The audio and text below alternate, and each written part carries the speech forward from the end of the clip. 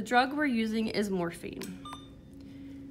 We're going to choose whether we have a standard dose or a high dose. And based on our order, we have a standard dose with PCA. We will confirm that we have 30 milligrams and 30 mLs of morphine. Again, this is a double check to make sure we are working with the correct drug.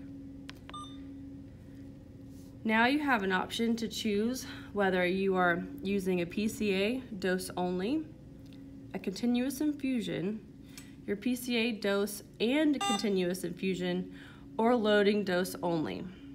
We'll choose PCA and continuous. Our PCA dose will be 1 milligram. Our lockout is 10 minutes. Our continuous dose for this example will be 2 milligrams. We can set a max limit if it's ordered and a loading dose if those are ordered. We will confirm and close and lock the door.